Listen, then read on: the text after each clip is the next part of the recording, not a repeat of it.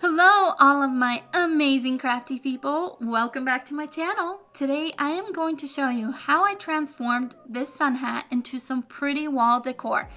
I believe these are called wall baskets. I got this sun hat at my local thrift store for $4, and to be honest with you, I actually really love this hat. For this DIY, any sun hat that is made from a braided strip instead of a solid woven sun hat will work because the braided strip is sewed together to make one whole piece, so it's nice to take apart. I originally planned on taking the hat apart completely and attaching it to a big embroidery hoop, but instead decided to save some time and remove the top of the hat to start off with, since the hat was already pretty round.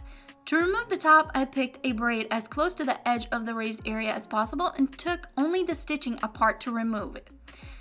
This helps keep the hat intact. Once I got to the last 4 inches, that's when I cut through the braid to finish removing the top of the hat. I was then left with a flat disc that I ironed out really well.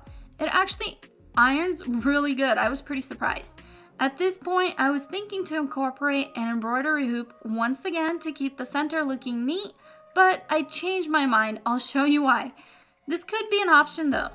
I decided to deconstruct the top of the hat to get some braided strips out of it.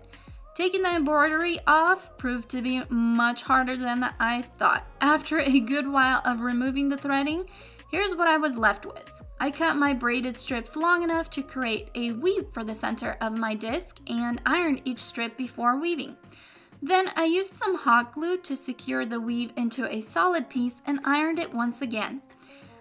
Here's where I was thinking to use the embroidery hoop. Even though I love the contrast and depth the hoop gave the weave, I didn't like that the hoop was visible through the weave in some spots. So I removed the hoop and secured the weave onto the disc on its own. You can also choose to glue your weave under the disc for a cleaner look. I actually really loved the raw edges of the weave showing, so I glued my weave on top.